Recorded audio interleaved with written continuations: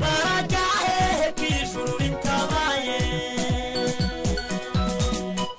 icyifuzo cy'abapfana kibaye ubusa imigambi y'abana b'abantu siyo imana bari bazi kugiye gukorwa n'isoni barajya hehe kw'ijuru ritabaye bose babireba uzashima Radio Ubumwe uyu munsi turi kuwa mbere tariki 3 z'ukwezi kwa kane umwaka wa 2023 tukaba twinjiye muri studio za Radio Ubumwe turi kumwe na Madame Christine Mukama mwaba mutwumva ngo musuhuze abakunzi ba Radio Ubumwe musuhuze n'abanyarwanda bose muri rusange. Yego François komera cyane ya ndabashuhuje mbifuriza amahoro n'amahirwe abakunzi ba Radio Ubumwe abanyarwanda duhora duganira namwe tubabwira amakuru yacu tubasaba tugira ibyo tubasaba kudufasha ku buvugizi cyangwa se no guhana amakuru muri rusange tukaba rero tubasuhuza twese turaho turi amahoro murakagira imana Murakoze cyane reka twongere rwose tubashimire kuba mwatuboneye uyu mwanya. Madame Christine Mukama uyu munsi ndavuga ko ari umunsi special kuko ndumva aribwo tugiye kuganira nyuma y'ifungurwa rya Paul Rusesabagina. Inshuro nyinshi twagiye tugutumira hano kuri Radio Ubumwe tukubaza ku bijyanye na Paul Rusesabagina, haba ku buvugizi, haba ku muryango wifashe, haba ku manza uko zagendaga. Inshuro nyinshi twagiye tukwitabaza nkaba nkeka ko muri mu bihe byiza, navuga ngo muri mu bihe byiza kubera yuko finally ya masengesho yawe mu kiganiro cya nyuma twagiranye mbere yuko Kagame atangira kwivugisha ngo ashobora kumufungura wari bashyizemo ibintu by'amasengesho n'ibintu by'Imana uvuga utari ku bundi buriya Paul Imana imukoreyemo agafungura umusaza wacu rwose hari byinshi byahinduka ari umutima wakagira amahoro. Ntibyatinze biraba uburyo uvuga ko ngo abiringira Imana wa mugani nta bidashoboka, natwe ntabwo tuzi ikintu cyabaye uretse ko wari wabisabye mu masengesho cyangwa mu kiganiro twari twagiranye. Ntawavuga ngo abizera Imana mu by'ukuri ntabwo ijya ibatenguha. Tugitangira nakubaza ngo mukimara kubona Bwana Paul Rusesabagina ko nzi ko mwari mumukumbuye, nzi ko ni umuvandimwe kuri wowe, mwadusangiza iyo shusho y'ako kanya ko byari bimeze kugira ngo n'abakunzi ba Radio Ubumwe bashobore kumva mu by'ukuri ese Paul Rusesabagina ameze gute, ese arakomeye, ese ahuye n'umuryango byagenze gute, ahuye n'inshuti byagenze gute. Nkeka ko ari iby'agaciro uri umwe mu bantu bagize amahirwe yo guhura nawe ukamukuraho kumva ko akiri Paul Rusesabagina mu by'ukuri. murakoze François murakoze cyane ariko mbere y'uko tujya kuvuga nyine kuri Paul wacu wadusesekayeho muri ino minsi ibyishimo byacu bigasendera, nagira ngo ubanze umpa akanya gato nshima Imana kuko muri byose inzira twanyuze muri ibi byago umuryango wari wagize natwe inshuti n'abavandimwe nta kindi twashyize imbere usibye kwiringira Imana kuko buryo yari yagiyemo kandi ajyanywe n'abantu bakomeye kuriya ntabwo byari byoroshye, hagombaga ukuboko kw'Imana kandi iyo Mana rero twizeye yatweretse ukuboko kwayo iratabara, ni ukuri turayiha icyubahiro. Nagira ngo rero mu akanya gato tuyihe icyubahiro nk'uko Mutagatifu Kizito yavuze, yasize atubwiye ati imbaraga zisaba zijye zingana n'imbaraga zishima. Ni ikintu gikomeye yatubwiye, abantu benshi barasaba ariko gushima bakabyibagirwa. Niyo mpamvu nagira ngo iki kiganiro kigufi tugiye kugirana tuvugamo n'umuvandimwe wacu Paul tubanze duhe Imana icyubahiro. Murakoze cyane. ku izina ry'Imana Data na Mwana na Roho Mutagatifu, amen. Dawe nyir'ubutagatifu, nyir'impuhwe zihoraho iteka, tuje imbere y'ubwiza bwawe kuri iyi radiyo bise izina ryiza cyane, radiyo Ubumwe. Ubumwe nibwo dusonzeye, ubumwe nibwo dusaba, ubumwe nibwo bwakuzanye hano ku isi, Yezu Kristu, kugira ngo abana bawe bose bunge ubumwe, babe umwe muri wowe. Ni ukuri aka kanya ndakwereka amashimwe y'abakunzi ba Paul, kwereka amashimwe y'umuryango we, ndakwereka amashimwe y'umutima wanjye ku giti cyanjye, kuko uri Imana yumva abagusabye. Twaraguseze, turakwinginga, tukubwira ukwemera kwacu hari guke cyane, tukavuga tuti uriya muntu wacu hariya ahantu azahava ati, bizagenda bite, bizaba ryari, bizakorwa nande. Ariko Nyagasani waratwumvise, uko twavugaga isengesho buri munsi wabibikaga mu gitabo cyawe, uko twagwiriye turi benshi dusaba tukugondoza, watweretse nawe ku kuboko kwawe ari gutagatifu, watweretse kuri Imana ivuga bigakoreka, wategeka byose bigahinduka bishya. Ni ukuri turagushima, mu mitima y'Abanyarwanda benshi bakunda Paul barishimye pe, n'ubu ibyishimo ntabwo biratuva mu mitima yacu, inseko ntabwo irava ku minwa yacu, no muri roho zacu turacyameze nk'abarota, tumeze nk'abarota. Ese koko yaje? Abenshi bataramubona bo barifuza nabo kumukoraho ngo bamenye ko ari wa wundi bari bazi. Nuko rero Mwami, icyubahiro kibi cyawe, amashimwe nawe Nyagasani, wubahwe ku isi no mu ijuru, kandi ibyo utegetse byose bibe ku isi nk'uko bihora biri mu ijuru.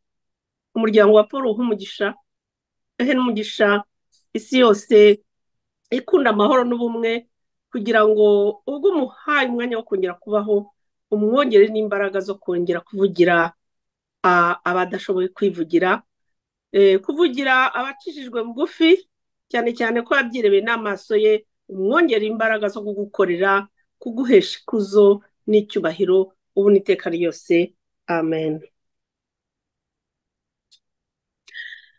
François rero ubwo nyine tumaze gushima Imana,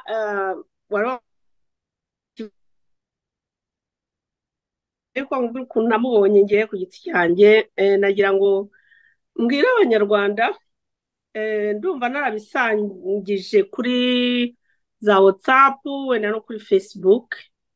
Hari abantu benshi batabonye ko Paul yafunguwe umunsi wa somusiyo bucya bamujyanye kwa gatanu nijoro, umunsi wa somusiyo wa anonsiyasiyo abatari abagatolika bivuga, ni umunsi mukuru Kiliziya Gatolika yizihiza, ubu marayika Gaburiyeli aza kubwira Bikira Mariya ko azabyara umwana w'Imana.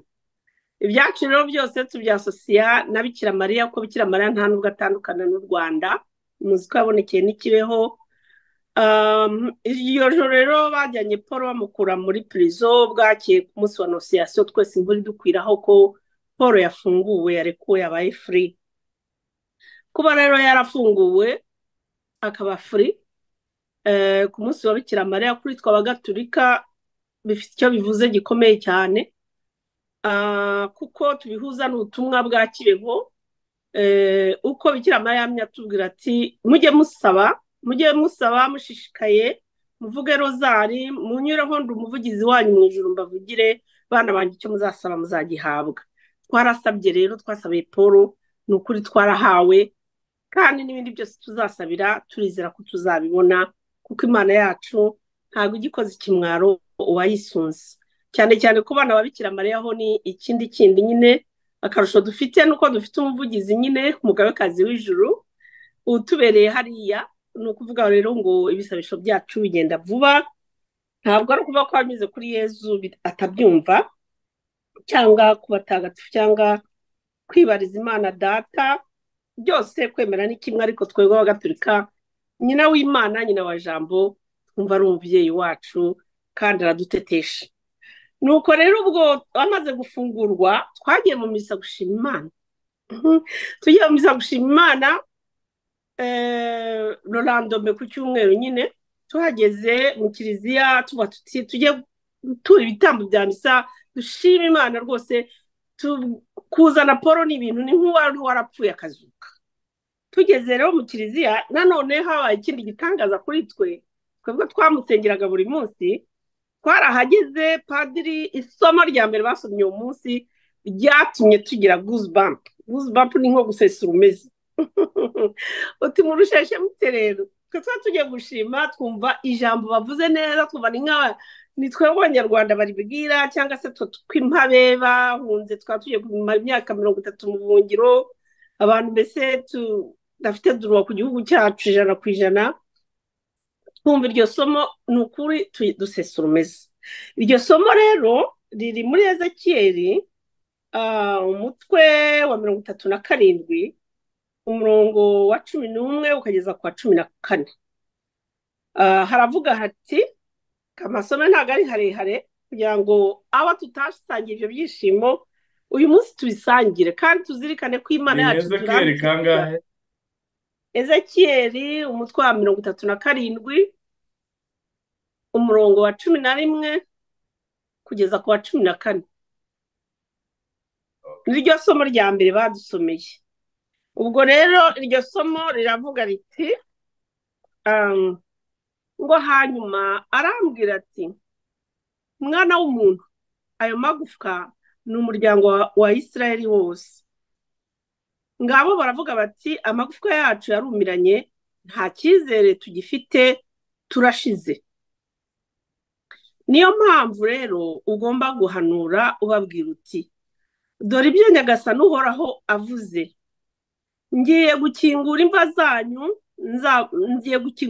zanyu nzabavanemo mwebwe muryango wanjye, maze nzabagarure ku butaka bwa Isiraheli. Muzamenya ko ndi Uhoraho mwebwe muryango wanjye ubwo nzaba nakinguye imva zanyu nkazibavanamo. Nzabashyiramo umwuka wanjye mubeho kandi mbatuze ku butaka bwanyu. Bityo muzamenya ko ari nge Uhoraho wabivuze kandi nkabikora. Uhoraho uwo ni Uhoraho ubivuze. Ngaya amagambo y'isomo ritagatifu.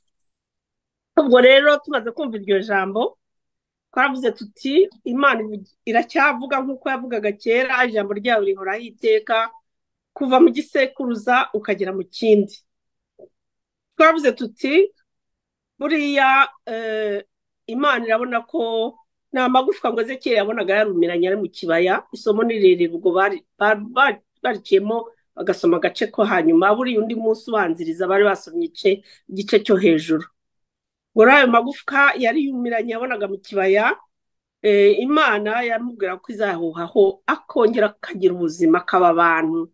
Ni ukuvuga nkatwe abanyarwanda twumva twarapfuye duhagaze, kugenda ukabura igihugu cyawe imyaka 30 uri hanze nta n'icyizere ufite. Urabona Abayisiraheli bavugaga bati nta cyizere dufite, ariko Imana iravuga iti ngiye kubakura mu gukingura imva zanyu mwongere mube bazima, mbahuheho umwuka wanjye, bityo muzamenya mbasubiza no mu gihugu cyanyu, muzankorera, muzamenya ko muri abanjye kandi mbasubiza ubuzima, mbasubiza no mu gihugu cyanyu. Ati uwo ni Uhoraho ubivuze.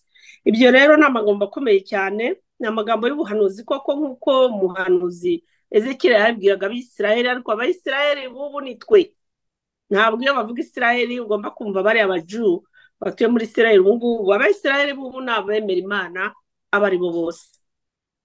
Aya magambo rero yadukomeje adutera icyizere kandi aduha icyizere, atwongera icyizere, kandi n'ubu turakizera ko Imana izadukura mu mva zacu ikaduha umwuka wayo.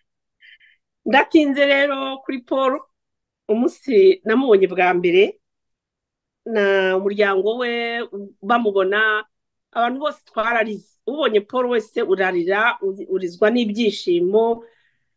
Amarira y'ibyishimo rero nta kindi avuga, ni uko umuntu aba avuga utekereza back, ugahita ubona ya ndege yamujyanye bamusinzirije, ugahita ubona dutegereza ngo azaza nyuma y'icyumweru, icyumweru kikavamo imyaka 2 n'igice. ugahita ubona uko umuryango wasigaye wenyine, ugahita ubona uko abaturanyi twabuze umuturanyi wacu, ugahita ubona inshuti zari zamukundaga zamubonaga buri munsi zitongeye kumubona muri iyo myaka 2 n'igice, byose wabikusanya mu kanya gato k'ibitekerezo umutwe wawe, amarira y'ibyishimo akagwa, ugasingiza Imana uti Imana warakoze kandi tuzi neza ko uzahora ukora. Turi mu mashimwe rero, turi mu byishimo, ari San Antonio, ari USA yose, abanyamerika bamukundaga.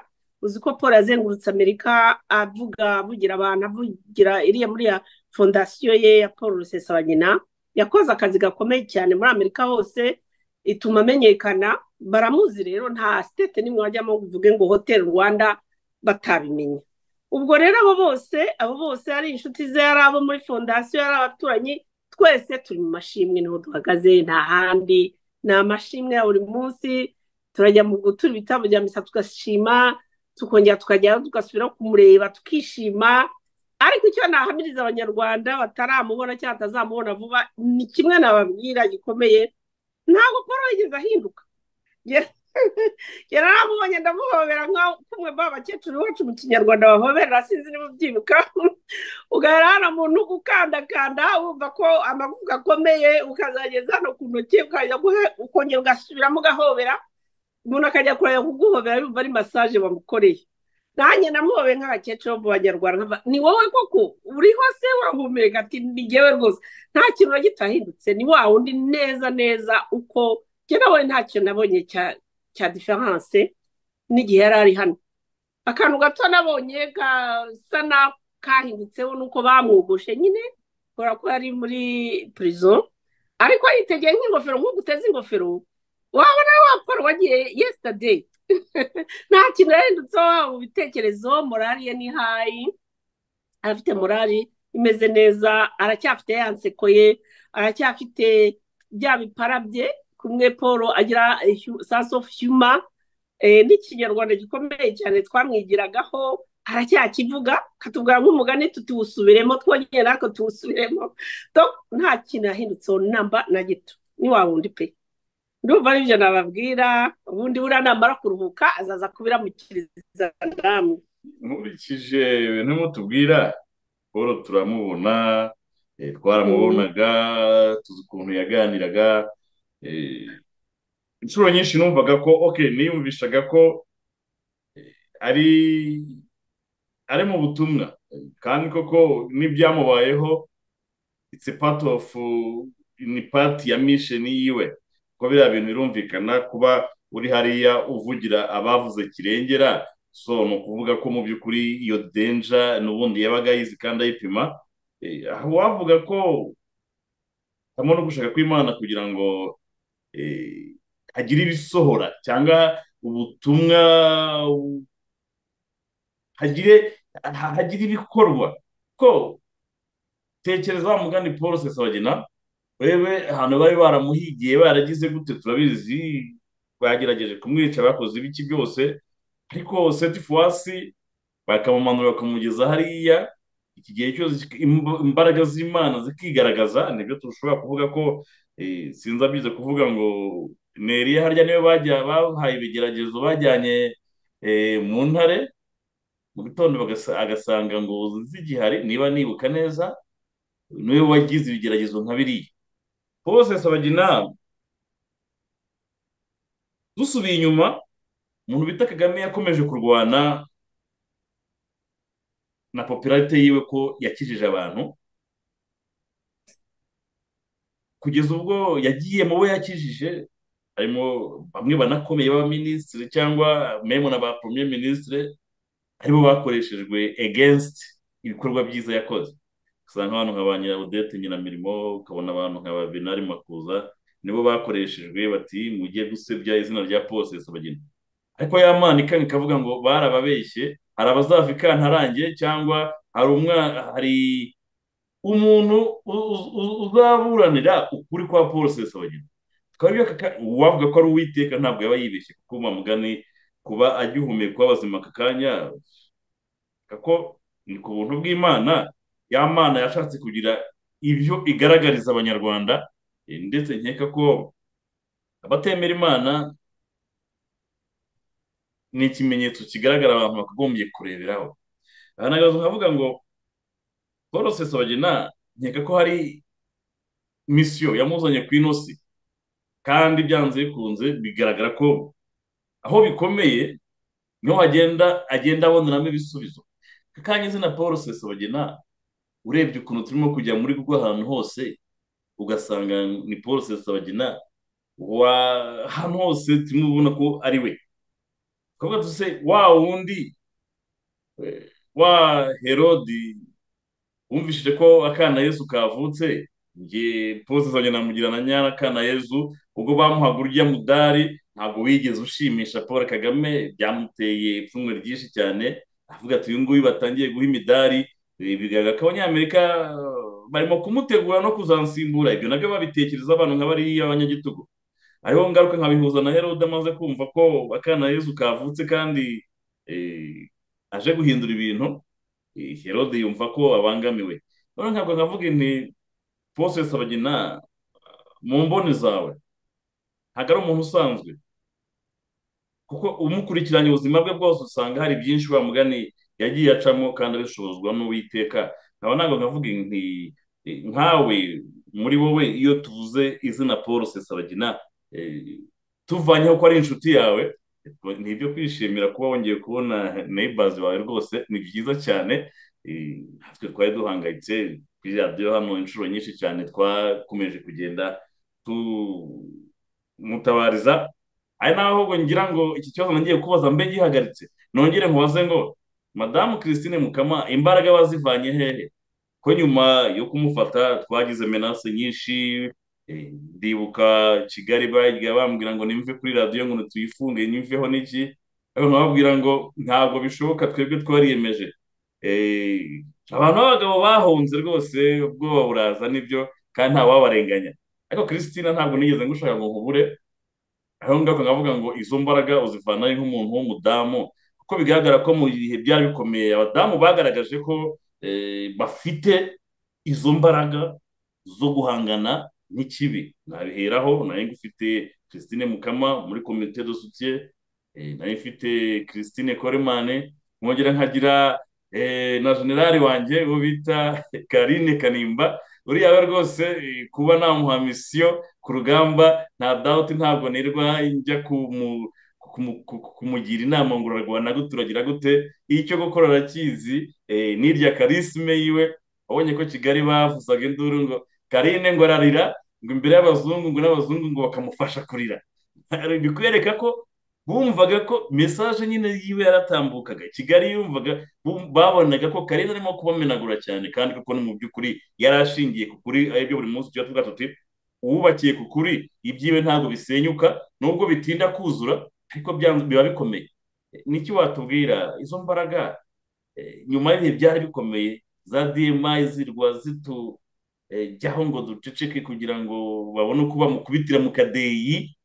urabyibuka ubwo Kigali yavugaga ngo Rusesabagina ngo yabwiye ngo abakobwa ngo nibasakuze cyane ngo bagire gute, ko tukababwira ngo uko bizagenda kose radiyo Ubumwe izahora ikora ntaho tuzajya, kereka hari wenda nubwo nanjye nabigiramo ibibazo, hari kuvuka n'undi nawe wari kuyisigarana n'undi akayisigarana, aho tuvuga ngo izo mbaraga bazivanye hehe? Nkeka ko ku bandi badamu muri icyitegererezo cyo kurwanya akarengane. murakoze François, urakoze cyane gushima. nyine nk'uko twabivuze tugitangira ko Mutagatifu Kizito Mihigo yavuze ngo imbaraga zisaba zijye zingana no gushima. n'urugero rw'ukuntu twakoze tugahaguruka nyine turababama, biravuga ngo iyo udushimye nk'uko nguko biba bitwongera izindi mbaraga zo kurwanya ikibi, biba bitwongerera indi morale yo kuvuga tuti burya koko hari abantu babona ibyo dukora bakabona ko ari imirimo yo kwitanga, kandi ari nta gihembo umuntu ategereje, ari ugukora. mu by'ukuri rero reka nguhe testimony y'ahantu imbaraga zavuye, dushyize ku ruhande ko Paul ari umuvandimwe, tugashyira ku ruhande ko Paul ari umuturanyi, ari n'inshuti byose. hari ahantu navomye imbaraga zikomeye numvaga nanjye atari izanjye, ndabyibuka ubwo batuhabwiraga inkuru hari saa 10 za mu gitondo, umuntu aradutelefona ari ku mugabane w'uburayi aratubwira ati muzi ibyabaye. Hano hari nijoro mu gicuku muri Amerika. Tutese ni iki cyabaye? Ati Paul ari i Kigali, nimurebe iyi foto. Hariho ifoto nyine ari imbere, Paul ahagaze imbere ya ribu, hari handitseho ngo ribu kuri iyo modoka. Tubona ko tubaza kujya kubona ibintu feke, ariko aratubwira ati kwa dutelefone nyarira umuntu aravuga ati Paul ari i Kigali. Tumaze kumva iyo nkuru, ikintu nakoze narasenze, nagiye ahantu mfite Bikira Mariya na Yezu, haza na gapeti chapelle kanjye ndasenga. Noneho nk'igihe nakwihebye, nk'igihe nakumvise ikintu sentiment negative iza muri nge, ahubwo numva ikintu gishyushye sinzi icyo ari cyo gituruka mu birenge byanjye, kirazamuka kigeze umutima, numva ndasa n'umuntu utwikiriwe n'ibyishimo gusa, kandi natangiye ndi kuganya, numva ndi kurira, numva mvuga nti umuntu wacu baramwica, bamujyanye, ntituzi niba azava hari ahantu. Numva haje muri nge spirit yo kwizera cyane, yo kwemera, nkumva ikintu gisa n'ijwi numva mu mutima wanjye, ariko ritarimo rivuga ngo ryerure. Nkumva ijwi rirambwira ati mukomeze musenge, Imana imushyizeho ikiganza, mukomeze musenge, birapora gukora ni mission, ntago ari mission yihaye, ni mission yahawe n'umusumba byose. Voilà, aho hantu rero uwo munsi ntago nongeye kurira kuri Paul, sinongeye kucika intege nk'uko abantu benshi bari bazicitse, ahubwo numvise imbaraga zigomba kuva mu kwemera, gusoma ijambo ry'Imana, kumusengera buri munsi, sinkwagirwa mu isengesho ryanjye, nkatakambira Imana ko ari igomba kubyikorera. Le plus étonnant, igitangaje muri ibyo byose nuko hari abagore babiri, umwe ari ku mugabane w'uburayi, undi ari muri Amerika, hariya muri les États du Nord, muri Idaho. Noneho abo badamu bombi sinzi ukuntu bantelefonnye, turaganira, mbabwira experience nagize ku bya Paul, nsanga dufite same experience, nsanga ibyatubayeho ni bimwe. Abo badamu barambwira ati twararize tukimera kubyumva, turarira, ariko ati tukumva ikintu cya espoir gise kiza kiradutwikira, cyatubwira mwirira ahubwo ni musenge. Rero muri make nshaka kwirezima, nakubwira ko imbaraga nyinshi ari kuri jye n'abandi badamu bampaye ubwo buhamya zavuye mu kwemera yuko ahantu hakomeye nka hariya nta kindi kintu gishobora kuba gukura usibye Imana yonyine. Kandi Imana ikoresha abantu. Imana yakoresheje guverinoma ya Amerika, Imana ikoresha abadepite bo ku mugabane w'uburayi, Imana ikoresha wowe France kuri umunyamakuru, Imana ikoresha Karine Kanimba na bene nyina bose n'umuryango wabo bose. Imana irankoresha nk'umuturanyi, Imana ikoresha abantu benshi, buri wese agiye azana akantu gato. Mbese urabona ko ni nka bimwe ryasomo Bibiliya ritubwira ngo twese turi ingingo za Kristo, kandi nta rugingo ruruta urundi. Sinzi iryo somo ryibuka muri Bibiliya, bakavuga ati burya twese turi ingingo, nk'uko ijisho rirareba ariko ntirishobora kubwira ino ngo wowe wanowe ntacyo umaze ngo utareba. Ino naryo burya iyo ribabaye ugatsitaraho gatoya, umubiri wose uragagaruka ukajya mu buriri ukarya mutino rirarya, n'ubwonko bukababara, kandi ntawe bihuriye, ubona ntawe bihuriye, ariko biruzuzanya. Ni ukuvuga rero twese turi ingingo za Kristo, bivuga ko izo ngingo zikora ibintu bitandukanye, ariko zigafatanyiriza hamwe as a whole, zigakora umurimo ukomeye cyane.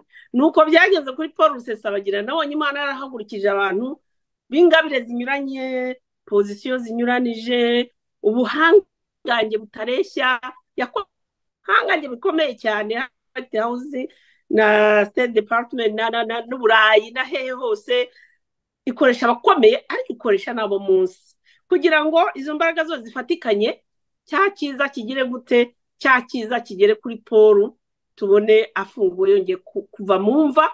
Hariya nabyigiye muramutsa namubwiye nti welcome back to life. Ni welcome back to life. Nabona mubwiye ngo welcome back home, namubwiye welcome back to life. Uri muzuka. Ubwo rero izo mbaraga zinyuranije zose ko zakabaye zarateranye zikoranira ikiza kugira ngo Paul tugarukemo ari muzima ahumeka, n'ibyitangaza. kuko nta muntu n'umwe wapfa kubyemera imyaka 2 n'igice nkongera kumubona nk'abantu yahindutse namba ni imana sinzi ko nawe nkeka ko bimurenze nawe biramurenze. nuko naho imbaraga zavuye nta handi ni mu kwemera. byiza cyane kandi bishimishije yewe nk'uko ntabwo ujya nkunda kubabwira okay wenda si uko mvuga ngo mbishyira muri politike tuba tubizi yuko wa mugani iyo uvugira rubanda byanze bikunze haba hari umuntu uhungabanya umudendezo wa rubanda. abo bantu rero ntabwo baryoherwa nibiba biri aho ngaho. abantu benshi babonye ubwo Kagame kubitaga mu gatuza ati ngewe sinzamurekura Paul Rusesabagina kwisi twabona ko amufasheho ingwate kugira ngo agire ibindi bintu we yisabira cyangwa agira gute ako ni wa mwana nkuko wabivuze uti imbaraga ziba zihari. Ku bantu bakora politike turabizi ko na Mandela yamaze imyaka hafi 30 kandi igihe cyarageze arafungurwa. Nk'ibi byose nabyo ubona ko Kagame na systeme barwanye n'izina Paul Rusesabagina kugira ngo barebe ko baritereka hasi cyangwa baritesha agaciro, ariko byaranze ahubwo noneho urabona ko bazamuye izina Paul Rusesabagina noneho byageze mu kirere kure cyane. Sinzi noneho ibitabo bizavamo cyangwa movie izavamo noneho cyane cyane ko n'utuntu turabona ko ni realite azaba ari wavuga ko ari movie ishingiye ku kuri kw'ibintu.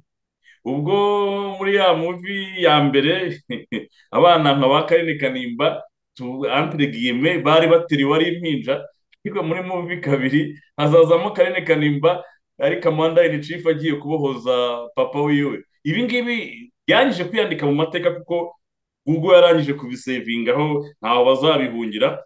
Ndibuka hano mbaza umuntu bita Karine Kanimba nti ko numvishije ko wandikiye umukobwa wa Kagame Ange Kagame umusaba ko yatekereza rwose agafungura papa wawe yaba yaragushubije byagenze gute.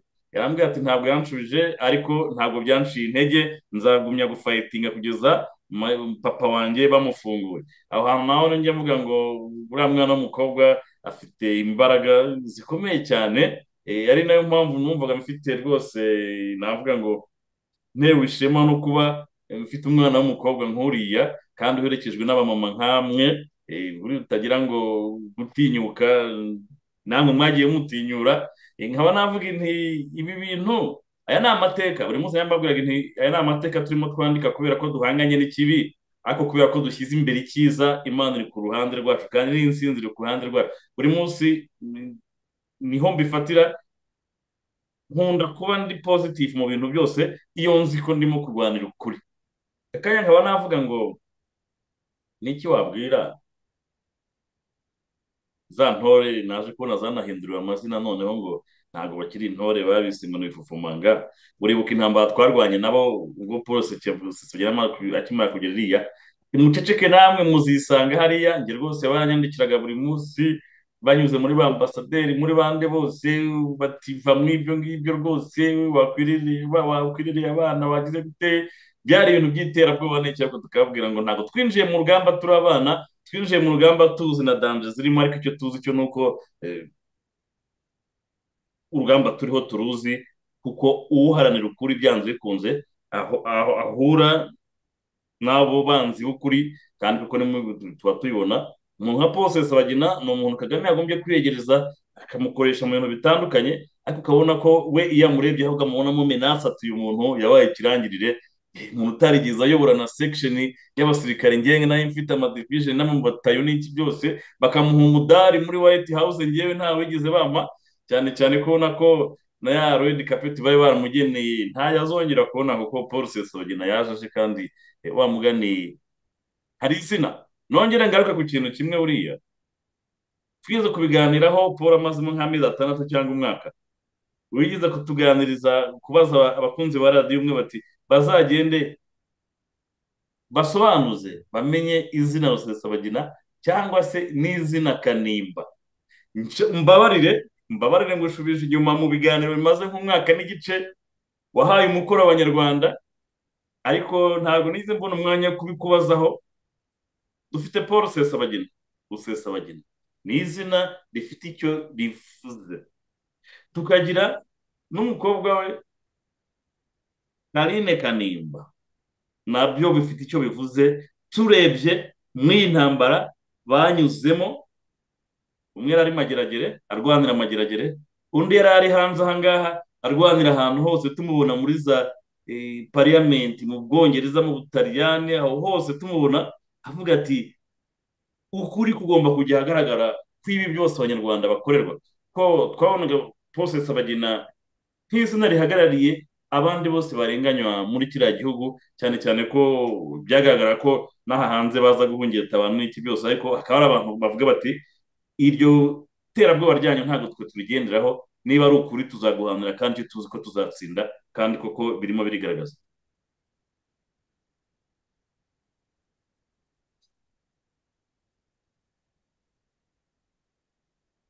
ya Francois urakoze kuzana icyo kibazo nari nabajije abanyarwanda, uwo mukoro nabahaye ntabwo bawukoze. uriya tuzategereza ko hari utwandikira akatusobanurira icyo yabonye mu bushakashatsi bwe kuri ayo mazina. Nanabaje n'irya Paul Kagame icyo bivuga nabyo ntabwo batubwiye. Kagame buriya bigomba kuba bifite ikintu bivuga sepa kirahari mu kinyarwanda niwe buriya bazatubwira. Ariko ngarutse ku cyo warumbajije mbere cy'icyo twabwira abantu b'intore, twagira ngo tubabwire yuko intore, abanyarwanda bitwa interahamwe cyangwa se abo babyitirira atari nazo, ko interahamwe nyinshi ngira ngo barazifashe barazifunze. Ibyo ari byo byose, icyo wakwita umunyarwanda icyo ari cyo cyose, aranyambaga ko ibyo bintu byo kwitana amazina, ubundi hano muri Amerika iyo umuntu avuze ngo you calling names, naming somebody, ni ibintu bibi cyane, ni uguha umuntu icyasha. Umuntu yagombye kuvugwa mu mazina ye papa na mama we bamwise. Ariko icyo nashaka kubabwira cy'ubutumwa cyiza nge numva nshyize imbere nk'umuntu wemera Imana kandi uyikunda, kandi numva nakora ugushaka kwayo, ni uko abanyarwanda turekeraho kwitana amazina, turekeraho kwitana amazina, kandi turekeraho gukurikiranwa n'ibyo ayo mazina ajyana nabyo. Niba uri no kwita intore uyu munsi, umenye ko iryo zina rizazima. Niba iryo zina rigendana n'ikintu kibi, mureke ikibi, mureke tube abanyarwanda, duhuzwe n'ubunyarwanda, duhuzwe n'urukundo, duhuzwe no kwifurizanya amahoro bamwe ku bandi, kuko ibihe birahinduka, ibihe birahinduka. Ntabwo ingoma ntabwo z'abantu b'iy'isi ntizihoraho iteka, ingoma zigomba guhinduka. Niba rero tuzi ko ingoma zigomba guhinduka zigaha izindi imirishyo bakayihereza abandi bantu, tujye tuvuga tuziga, kandi tumenye ko urukundo aricyo cy'ingenzi, kubahana, gukundana, kumenya ko turi abanyarwanda. Twigire ku yandi mahanga duturanye afite amoko arenga 100, ariko ugasanga batibona mu ibara ry'ubwo bwoko.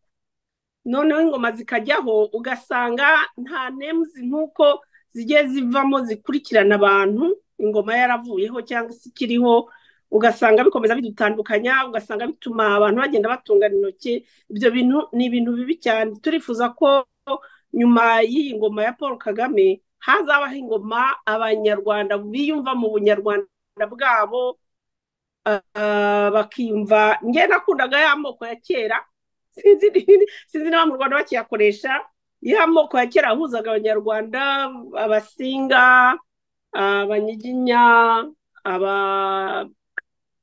abazigaba. Arya moko iyo wayakoreshaga wasangaga ahuza abantu bose mu ngeri zose, ugasanga bayahuriraho kandi ntihagire ikibatandukanya. Ari nayo mpamvu ndashidikanya ko ubanza hari ubwami bwabayeho igihe kirekire, nubwo ibyahutu tutsi byaje abo bami bakiriho, ariko sinkeka ko babihaga agaciro cyane nk'uko ubu ngubu muri izi ngoma za nyuma twabihaye agaciro, bikadutandukanya no kurushaho, bigatuma havamo n'andi mahano ataragombaga kuba mu gihugu cyacu. muri make rero intore muri abana b'u Rwanda kuko natwe turi abana b'u Rwanda muri bene wacu bamwe n'ababyara bacu abandi n'abavandimwe bacu abandi turabazi twari dutonye ku misozi rwose kwitandukanya n'ikintu kibi mumenye ko iyo ngoma mushyigikiye ntabwo izahoraho iteka izavaho hazajyaho indi mureke kwibona muri ibyo bintu bijyanye n'ubutegetsi buriho pururumuma ahubwo mubone mu bintu bizabaho igihe kirekire kandi bitabatandukanye na bagenzi banyu nigeze kubivuga ko ya gahunda bari barakoze yitwa ngo ndi umunyarwanda bari bayishakiye akazina keza gusa principe za ndi umunyarwanda twasanze ari mbi barimo bashaka ahubwo gukoreramo utuntu dutuma abantu bamwe bitwa abanyabyaha abandi bakababere ibyo nicyo kibi cyajemo iyo baza gukora porogaramu nziza wenda ikitwa kanyarwanda mwene kanyarwanda cyangwa watevitiza ariko ikintu gituma abantu bumva bibumbiye hamwe bakibona mu gihugu cyabo mu rukundo rw'igihugu cyabo nk'uko abarundi bivuze nako abarundi reka ko tagwa urugero uko bajya kumera nko mu Rwanda afite n'abahutu n'abatutsi bahora bapfa ibintu ndashaka kuvuga nka za Tanzania mu Tanzania mbona yahuye n'undi mu Tanzania sinzi ko abona bwa bwoko bwabo kandi bafite byinshi cyane basanga bibumbiye hamwe ukabona Tanzania bakayikunda ukabona rwose ni byiza natwe rero nicyo nifuriza igihugu cyacu sinshaka kwibona umuntu avuga ngo dore babandi bahunze muri 59 dore babandi bahunze muri 94 dore babandi bitwa interahamwe dore babandi bitwa iki n'iki ibyo numva rwose abanyarwanda twagombye kubyanga tukabona ko ari bibi nta nubwo Imana ibikunda nyuma y'iyi ngoma ya Paul Kagame ingoma izagerageze kudufasha kuba umwe we nibiba ngombwa dusubire muri ya moko yashaje ya kera yayandi aduhuza twese nuko ibintu byo kwibona mu moko no mu tuzina tudahwitse utuzina tujya dukora ibintu bibi ni ntago ari byiza tuba abana b'Imana tumenye ko Imana idusaba gukundana kandi dukorere n'ijuru none se Frank wambwira ngo uzakorera ijuru reba nk'ubu baradututse ngo turimo turavugira Paul Rusesabagina nzi ko bakumenaje nk'uko babivugaga nanjye barantutse barambwira wa mumama wewe uvuga ibyo bintu wowe uri umugore wa Rusesabagina waritse umugore wakavuga bakayabantu ku bintu nk'ibyo none wangabana ko ni umuturanyi nase umuturanyi inzu y'umuturanyi yashya aho wamutabarije ukavuga ngo umugore we ndamutabarize umugore wese yaba aririra mu myotsi ngo arabona n'ijwi ryo gutabaza nababwiye nimundeke nkora gushaka kw'Imana ngifite iminsi yo kubaho ku isi kuko ntago twese twazanywe muri nosi na misi imwe buri wese afite misiyo ye ngiye numvaga yari yanjye yo gutabariza Paul nk'uko n'ubu tugikomeza dutabariza nabo bose ndi kubona inyuma yawe ku ifoto abo ngabo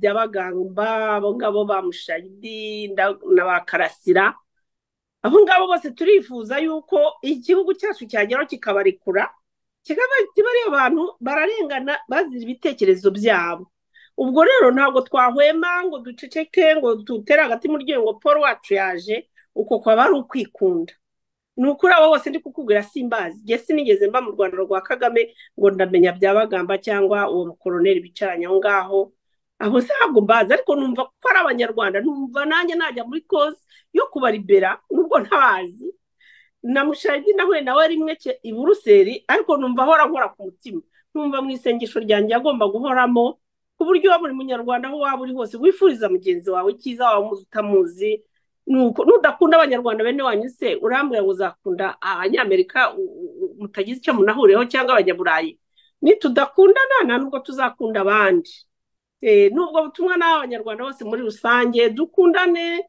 tureke kwitana amazina tumenye ko izo ngoma zihindura nta n'imwe izahoraho iteka zizashira ingoma izahoraho iteka ni iya Kristo gusa kandi ni ingoma y'urukundo niyo rero yakagombye kuturanga aho turi hose murakoze urakoze cyane ndumva nta kintu narenzaho rwose ku byo mumaze kuvuga nshobora kuvuga ni reka tujye ku musozo mvuga ibi rwose mutubwirire yambu kuri Paul Rusesabagina ndetse n'umuryango mutubwirire umuntu Karine Kanimba uti mission accomplie na Paul nawe nuko kandi aho bajya ngo bashyize hamwe nta kibananira ibi byose nkeka ko buri gatafari cyangwa buri kajambo ka buri muntu kagiye kongerwaho kagiye kakubaka ikintu kigaragara, kandi nkaba nkeka ko harimo no gushaka kw'Imana kugira ngo bamwe muri ba bandi birirwa barenganya abantu bumva ko bari inyuma ya FPR meme no mu maba ikora. Ejo bundi bamugana y'Amana ikaba yaragize gutya ikavugisha uriya mugabo ati muri ibifofomanga mwemera abantu bakora ikibi mugaceceka, muryama mu cyondo mukanga kukibyukamo kubera yuko mutinya ko kibabara, kugira ngo yarivugaga niba yabwiraga ati ngiye nkora amakosa mugakoma mu mashyi ntimugire gute. Biriya byose bikwereka ko ngira ngo nibiba bimukomanga, kandi dosiye ya Rusesabagina yamusize ahantu hatari heza cyane. Nkaba navuga ngo noneho fata nk'umunota umwe cyangwa ibiri ugire noneho message cyangwa ubutumwa usigira abantu bose muri rusange. Ya murakoze Francois, nta butumwa burebure mfite, ndabanza mbere kuri komite ya soutien for Paul. Ni bagenzi banjye twakoranaga, ndi vice presidente wayo. Perezida ntabwo ari hano ariko mu kigwi cye namuvugira mbwira abantu bose bafashije soutien for Paul. Twarabiyambaje, twaraje ku maradiyo turavuga, ari inkunga z'amasengesho, ari inkunga z'uburyo busanzwe butunga umuntu, bufasha umuntu. Ubufasha bwose twabakeneyeho mwarabuduhaye, amagambo yose twavuze mwarayumvise. Abadufashije rero ni ukuri turabashimiye n'umutima wacu wose. soutien for Paul kandi izakomeza ikore, ntabwo irangiye. Hari benshi batubajije se ko mwaharanira ko Paul azamusapotinga famiye ye nawe mumusapotinga mu masengesho, none ubwaje ntibirangiye. Ndababwira ntoya, ahubwo niho akazi gatangiye. Ntabwo akazi kacu karangiye, ahubwo akazi kacu karatangiye, kuko Paul afite igihe cyo kuba yaruhuka, akabanza akaruhuka mu mutwe, akabanza akaruhuka akayitegura muri sosiyete bundi bushya. Urumva ni ibintu bigomba gutwara iminsi, igihe abantu babe bamaritse kumwicisha amatelefone, bahamagara za telefone, nuko baba bashaka kumuvugisha ari benshi, ntabwo bose yabavugisha ngo abivemo birangiza, aracyananiwe. Ariko ahazamara kuruhukira soutien for Paul, tuzakomeza dusutona, dusapotinga umuryango we, dusapotinga inshuti ze, dusapotinga ibikorwa bye, ibyo azashobora gukora byose nyuma y'irekurwa rye. Abo rero rwose ndabashimiye n'umutima wanjye wose. Mu kigo cya perezida wa association agomba kubashimira, kandi nawe nawe n'umwanya wo kuvuga azaza bishimirire. Abadamu batuguye mu bitugu mu bintu byose, cyane cyane amasengesho, nukuri turabashimira twivuye ku mutima. Na Christine Akoremana arimo yakoreshaga isengesho rya buri wa gatandatu, agakoranya abagore bo ku mugabane w'Uburayi n'Amerika, tugasenga, kandi twasengeraga Paul mbere y'abantu bose, tugasengera n'abandi.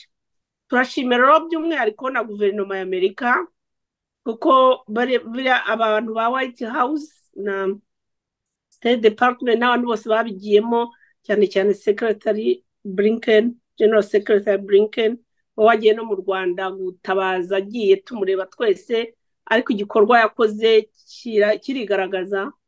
Ngira ngo nubwo cyagiye twabonye basa n'abamusuzuguye, ariko ntabwo bamusuzuguye rwose. Barakoze n'abanyaburayi bose, n'isi yose yahagurutse rwose. Ni iby'agaciro, ni byo gushimirwa, kandi tugashimira Imana mbere ya byose, hejuru ya bose bose. Ni ugushima rero, tugashima n'amaradiyo yose yaduhaye ibiganiro. Francois wabaye number 1. Wowe ndizera ko umunsi Paul yaje kuvuga ijambo ashimira abanyarwanda azakurira Ubumwe, uzawuharuza uzaba rwose antene wazigoroye, kandi azaza c'est sûr namara kuruhuka.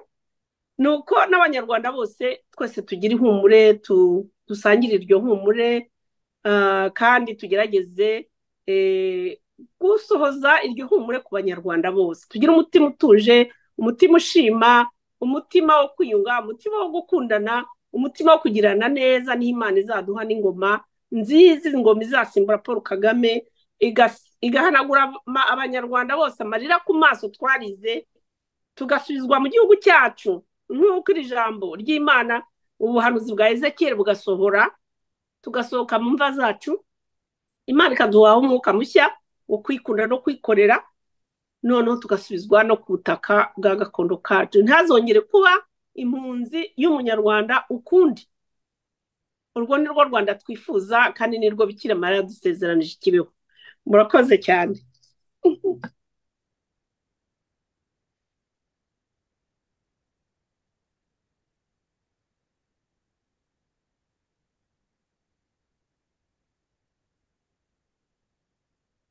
urakoze cyane rwose, reka ngushimire mu gusoza kwawe kwiza.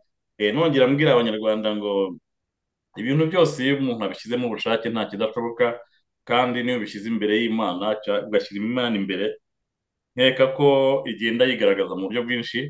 Nanjye nkaba nasoza ngumya kubwira abanyarwanda ko iki gihe ari igihe cyo kwitandukanya n'ubwoba, cyo kwitandukanya n'ikibi, kubera ko tubizi ko Kagame na FPR bazagenza, ariko u Rwanda n'Abanyarwanda bizahoraho. Ibi byose niyo mpamvu nkunda kuvuga ngo Kagame na FPR dufitanye urubanza. Ni ibi byose bibintera, ni uko mba mbona ibibi cyangwa amabi bakorera abanyarwanda, ariko nkaba navuga ngo ibi byose bigomba kubaho kugira ngo ibyanditswe bisohozwe, cyangwa ibyavuzwe, cyangwa ibyo abantu bamaganaga bijye ku karubanda. nkaba navuga ngo Paul Sabagina nakomere rwose, welcome back, kandi nizere ko ya mpano yari afite yo kuvugira abarengana, yo kuvugira abatagira kivugira, bitazahagarikwa n'uko yanyujijwe muri biriya bintu, ahubwo bigomba kumwubaka, bikamwubakamo izindi mbaraga, kubera ko nkeka ko mw'inosi twese buri muntu burya aba afite icyo yahamagariwe. Iterabwoba byo turabizi ntabwo rizabura, rizahoraho, ariko ntabwo bigomba kutubuza gukora igikwiye gukorwa, igikwiye ikibereye umunyarwanda. Twese turabizi neza ko abari inyuma ya FPR n'amabikorera y'abanyarwanda igihe kizagera bakabibazwa. Murakoze rero, reka mbashimire mu izina rya radiyo Ubumwe, Madamu Christine Mukama, naho ubutaha, kandi nongere nkubwire ngo umudusuhurize rwose uti abakunzi ba radiyo Ubumwe rwose baragutashya, ubwire kandi kanimba uti umudari wa zahabu, urugamba ku rugamba rwose hatambutse gitwari, wahatambutse kigabo. Nongere mvuge ngo sosiyete nyarwanda nkeka ko ifite umwana w'umukobwa wagaragaje nabyita ubushobozi budasanzwe. Ibi byose buriya ntubone Kigali baravuzaga induru, nuko babonye ko uriya mwana w'umukobwa hatambutse asigara hajegera, kubona ko diplomasi ya Kigali asa n'uwayikubise hasi rwose. Bikaba byari bitangaje kubonaho perezida nka Kagame afatanyije babagizi ba nabi biwe bagezeho bashyira Pegasus muri fone ya Karine Kanimba, umwana muto cyane udafite n'abasirikare babiri cyangwa abapolisi babiri bamurinda, ariko ukabona Kagame ufite abasirikare 100 ahangayikishijwe no kumva ibyo Karine Kanimba yaba aganira n'abashuti be. Bikwereka ko iriya ngoma mu by'ukuri ari inyabwoba, itinya ukuri, kandi ubona ko Karine yatambutse rwose kigabo. Nabyo tukaba tubyishimira kuba dufite umwana w'umukobwa nk'uriya wagaragaje ibigwi bidasanzwe, kandi nkeka ko umuryango nyarwanda byaba ejo cyangwa ejo bundi hari icyo uzamwibukiraho. Murakoze rero, reka rwose mbareke ibiganiro bya radiyo Ubumwe nakadashira, naho ubutaha. Murakoze cyane François. Murakoze cyane. Bye.